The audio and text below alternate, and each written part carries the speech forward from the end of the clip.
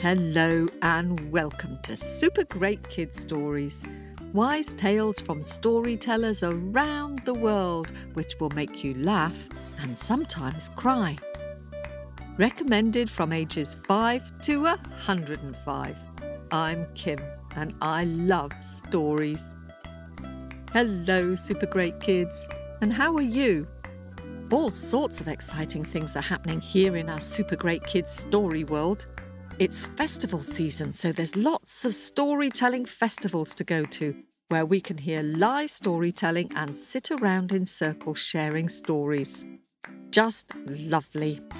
There's news about England's oldest storytelling festival, the Festival at the Edge in Shropshire, which is taking place in July, so listen out for that just after the story. The story this week is from Sweden, a country which has lots of lakes and little islands and forests. It's all about a troll mother who wants to be a human. Do you know what trolls are? That's right, they're story creatures. They often appear in tales from Norway or Denmark or Sweden. They have long tails which have a blob on the end of it, like a lion's tail. And they've got really big ears and they're all wrinkly like an old vegetable. Some people describe them as rather ugly, and they're usually unfriendly to humans. In fact, they can actually be quite dangerous and sometimes like to eat people. But you'll be happy to hear that doesn't happen in this story. Before we begin our story, can you try to think of another fairy tale you might have heard of with a troll in it? While we have a quick word with the grown-ups. Hello, Super Great Kids. I'm back. Did you think of a story you know with a troll in it? Well, there's the Three Billy Goats Gruff, with a rather fierce troll who lives under the bridge. And we've had a troll story on Super Great Kids. Can you remember it? That's right. Well done if you got it. Butterball. Remember him? He kept getting caught by Troll Mother who kicked his dog. This week's story is told by the same storyteller who told you Butterball. Her name is Emily Hennessey, and she has a Swedish background, and she loves Scandinavian folk tales. So, are you sitting comfortably? Here's Emily, and to start the story, she's going to sing a little song about trolls in Swedish. Ready? Snip, snap, snout, story jump out. När trollmor har lagt sina 11 små trollen och bundit fast dem i svansen, då sjunger hon sakta till 11 små trollen de vackraste ord hon känner. Oh, aj, aj, aj, aj, puff. Oh, aj, aj, aj, aj, puff.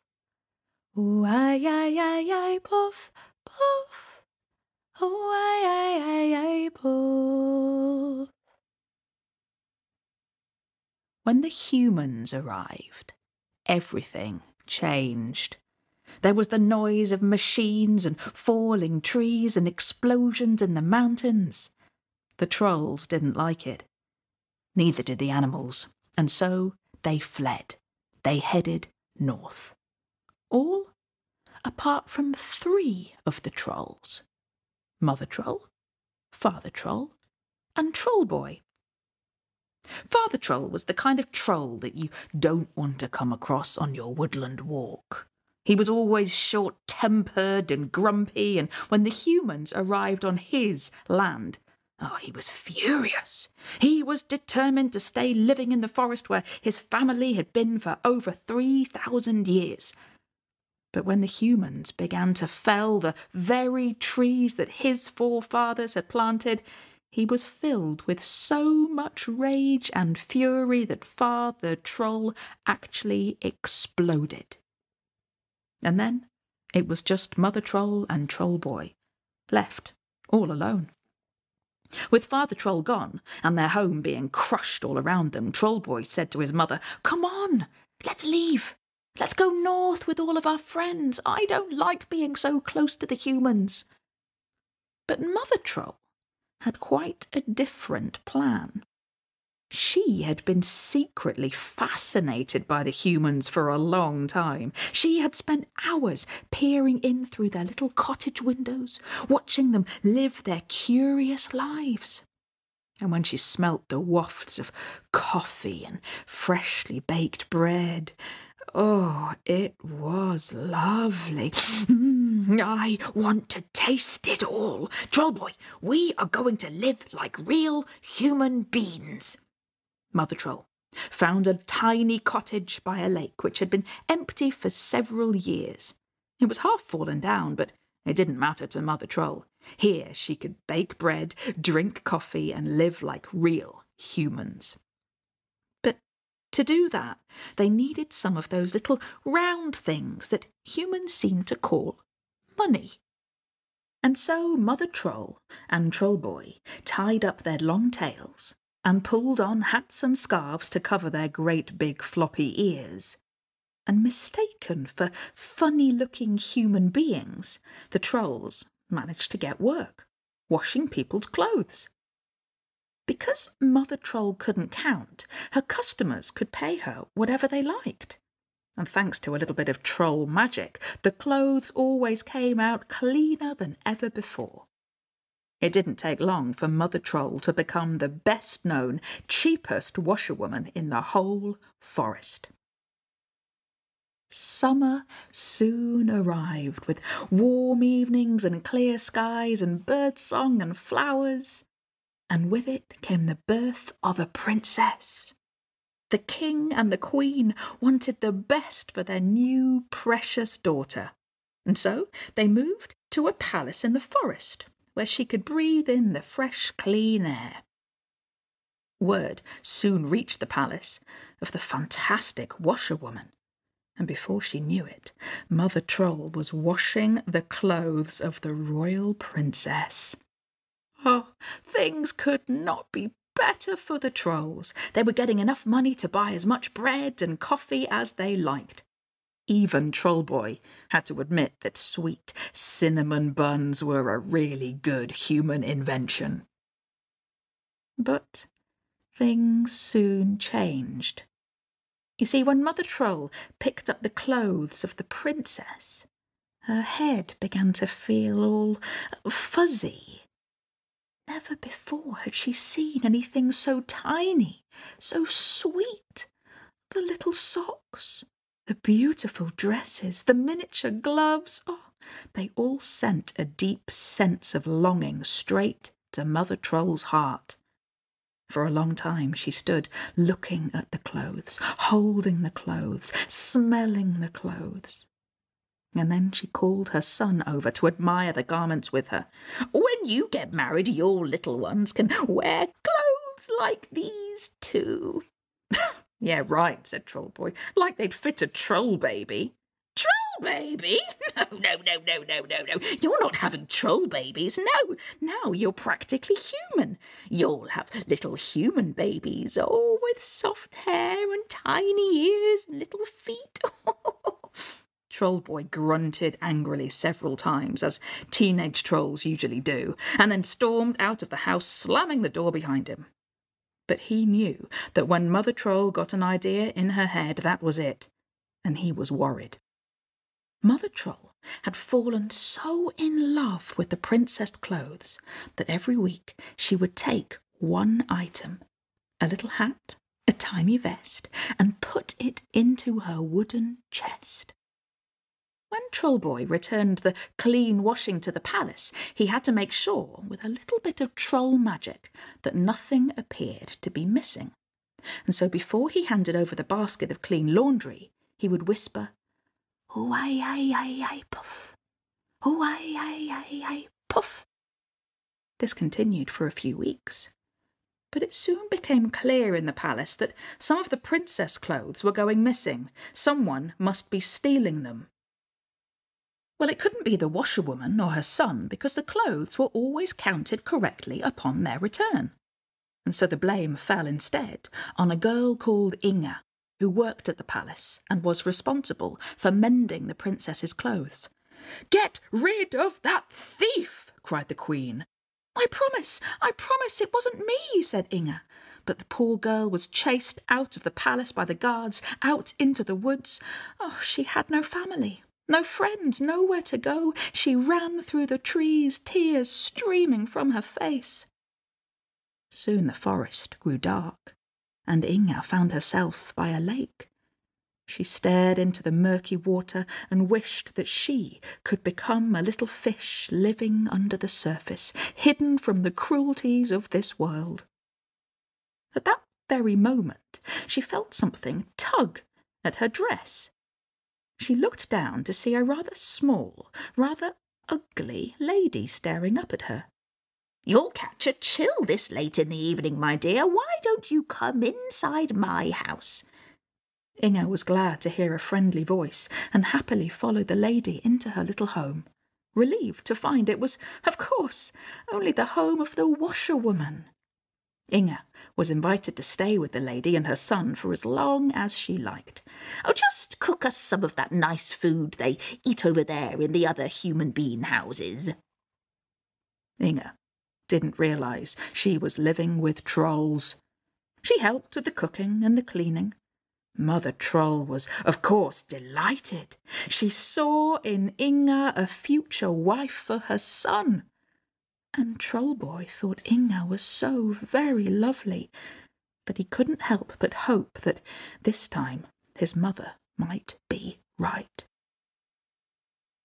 The days turned to weeks, and Inga found the strange boy's constant stare uncomfortable. It reminded her of a lonely dog. She began to take long walks through the forest to get away from him. One day, on one of those walks, she bumped into the royal huntsman from the palace, out riding on his horse. "Oh, he probably thinks I'm a thief too," she thought, and she began to run away. "Wait," he called, "wait! I know you didn't steal those clothes. Please, come back and talk to me." She stopped. She turned and, before too long, she and he were happily chatting away and picking flowers for each other from the meadow. Trollboy had followed Inga through the woods and saw everything. He was heartbroken. He ran back to the little cottage, and there was Mother Troll. "Oh, Trollboy, look at this beautiful little dress. Oh, yours and Inga's baby will look so sweet in this." "Do you really think she'd want to marry an ugly troll like me? No, he'd have to be tall and handsome and have no tail." Trollboy grabbed the clean washing and stormed off to the palace. When Inga returned, Mother Troll decided it was time to talk to her. She opened the chest and showed her all of the baby clothes. "When you marry my son, all of these lovely clothes will be yours." Inga looked at the clothes in astonishment, the little hats and vests and dresses and socks. "But these are the missing princess clothes. You must have stolen them. You're the thief." "Oh, you humans, you've got such strange ways of thinking. You have to just get what you can in this world, and I got these. It's as simple as that." Mother Troll turned around angrily, and a great long tail swished out behind her. Inga screamed and fled. She ran into the forest, ran and ran and ran until she reached the huntsman's cottage. Meanwhile, Trollboy had arrived at the palace with the washing. He handed the basket over, but was so distracted that he forgot to utter the magic spell. They counted the garments. There's something missing here. A dress. You're missing a dress." Oh, yes," said Trollboy. Yeah, I must have just left that behind. I'll go and fetch it right away." He hurried back to the cottage and opened the chest. But which dress did they mean? Mother Troll wasn't there. He'd have to decide for himself. Was it this white one? Or the pink one? Or maybe the blue one? Or the green one? He decided to take one of each just to be sure. When he returned to the palace with an armful of princess dresses, everyone realised who the real thief was. The guards were called. "Catch him!" screamed the Queen, but Trollboy was so small that he snuck through everyone's legs and out into the forest. By the time the guards arrived at the troll's cottage, they found it empty, not a troll in sight. All that was left was some coffee, a bit of bread, and some half-dried washing flapping on the line outside. The days passed, and Inga stayed with the huntsman. The Queen gave her a huge apology for having so wrongly accused her of stealing, and a few months later she and the huntsman were given the finest wedding they could ever have dreamed of. One evening, several months later, as Inga, her husband, and their tiny newborn baby were together in their cottage, Inga heard a noise at the window. She looked over to see two big round eyes staring at her through the glass. When she blinked, they were gone. Inga rushed outside, and there, on the doorstep, lay a brown paper parcel. Inga opened the parcel, and inside was a beautiful white princess dress. When Troll mothers laid down her 11 little children and tied up their tails like so, she sings then softly to the 11 little children the most beautiful words she knows. Oh, I, puff. Oh, I, puff. Oh, I, puff. Puff. Oh, I, puff.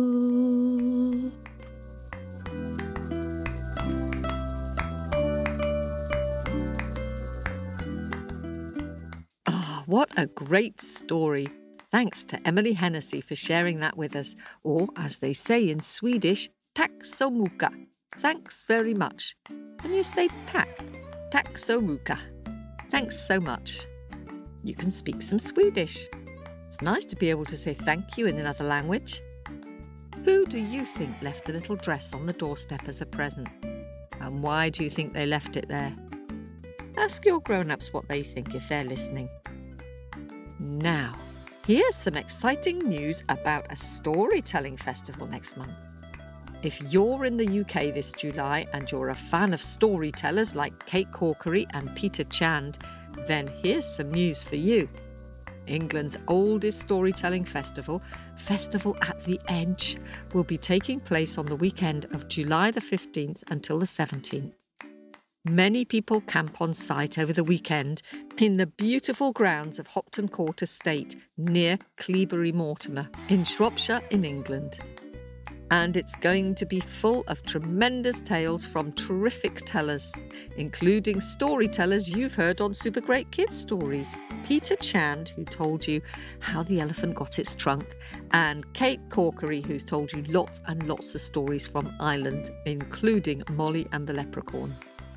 There'll be something for all the family. Traditional tales from around the world, live music, belly dancing, lots of stories for children and adults, plus Punch and Judy and circus skills in the big top marquee. For more information and to book tickets, go to www.festivalattheedge.org. Do go along. I went last year. It was very fun. Might see you there. Now it's time for me to dip into my bag of happies and say some thank yous.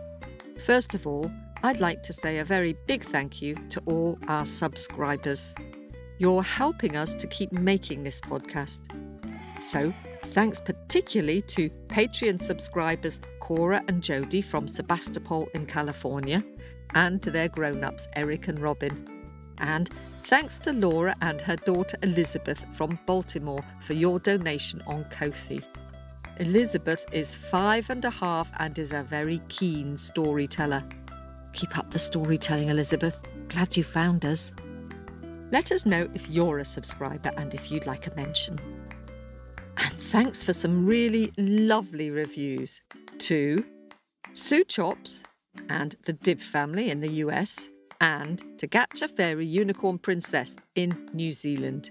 If you'd like to give a one-off donation of any amount on Ko-fi, or subscribe to our podcast on Patreon and get bonus stories, early access and ad-free and lots of Super Great Kids Stories goodies, then go to our website on supergreatkidsstories.com, or to subscribe to Apple, go to Apple Podcasts. Now, you've all been drawing and sending stupendous pictures of our stories to share on our Facebook page. So, here's some thank yous to Super Great Kids who've sent in pictures recently. Thanks to 5-year-old Mac from Silver in North Carolina, who's drawn a magnificent picture of Baba Yaga, the scary Russian witch. I like the way you've drawn her very spiky teeth and her mean-looking eyes, Mac. Very scary indeed, and super great writing too. Thank you. And 6-year-old Jackson from New Zealand has sent a marvellous picture of the How and Why story, Why Do Crocodiles Sleep with Their Mouths Open? Jackson, I love your crocodile, his multicoloured scales and his eye which sticks out at the top of his head. I wonder what you'd do if you discovered a crocodile egg. If you like crocodiles, then have you listened to Toop's baby crocodile's birthday? Thank you for this, Jackson. And 6-year-old Lee Daggett has drawn a very imaginative picture of the Chinese story about Goose Girl and of the Brazilian Cinderella story, Snake Sister. The Goose Girl's rainbow wings are magical, and the way you've drawn the happy wedding picture for Snake Sister is just lovely. I really like the design on her wedding dress and the huge star hanging above them at the wedding. Thank you very much. And Kashfi, who is 7, has drawn 2 pictures. The first is Anansi and the party. I like the way Anansi's drumming and all the people at the party have frozen, and the way you've written Mum Power above the mum, who comes along and solves the problem. And in your second picture, Kashfi, of the Irish story Molly and the Leprechaun, I particularly like the way that the leprechaun is so tiny. I wonder if you could tell one of these stories to someone at home. And Wesley, who is 4.5, has drawn a beautiful picture of the Amazonian story, How the Snakes Got Their Poison. I love all your different coloured snakes, and great writing too. Thank you, Wesley. And thanks to 7-year-old Ed from Western Supermare, he sent a lovely picture of the Lonely Giant. Great labelling, Ed, and I like the fact that you've drawn musical notes above the Lady Giant to show that she's singing. I can tell you listened to the story really carefully. Glad you enjoyed it. Hope you're enjoying some more of our giant stories at the moment. And siblings Freddie and Nia have sent in beautiful pictures.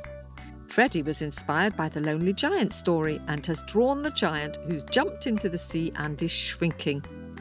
I like the way you've used different coloured blues for the sea and how the giant is underneath the waves. Your picture has lots of energy and the sea feels big and scary. And Nia has drawn a picture of the wise little story, The Seed, with all the children bringing the king beautiful flowers which they've grown, and the little boy handing over his empty pot. Nia, I like the way the king is inside his palace and looks so big and powerful, and all the children compared to him look very, very small. Thank you both for sharing these. And Salvador from Sydney, who is 7, has drawn a wonderfully atmospheric picture of the house belonging to the Russian witch Baba Yaga. It's such a good drawing, Salvador. I love the way you've coloured the night sky in purple and the light shining in the windows of the hut and the creepy trees which wiggle their way off the page almost as if they're trying to escape. All very scary indeed. Well done, and thanks for sharing this. And Jason, who is 5 from Pensacola in Florida, has drawn this super great picture of the Lonely Giant story with the whale coming to his rescue. He also added a whale shark and a porpoise. Jason loves whales and wants to be a whale rescuer when he grows up. Lovely idea, Jason. Jason also likes the story told by Toop, How the Whale Got Its Sad Song. Well, that is a really good story too, Jason. Thanks so much for sharing your picture. I love all the different colours that you've used for the water. And Elwood, who is 5, and Thora, who is 7, have sent in some super great pictures, all bright and happy. Elwood, I love your picture of a Nancy hiding in a bush. What a clever idea to put a hole in the paper to help him escape. And Thora, your little creatures from El Cangrejo the Crab King story are just brilliant. I love the way they're all confronting the bully together. The mosquitoes and the little turtles and the frogs all challenging the grumpy-looking Crab King. He's a really fabulous baddie, isn't he? Hurrah! Thanks for sharing these. If you'd like to see these pictures, they're all on our Facebook page at facebook.com/supergreatkidsstories. That's it for this week. Thanks to all our patrons and subscribers for making this episode possible. Keep telling these stories to anyone who will listen. Thank you all. Can you remember how to say thank you in Swedish? Tack så mycket. I'll see you next week. This podcast was produced at Wardour Studios in London.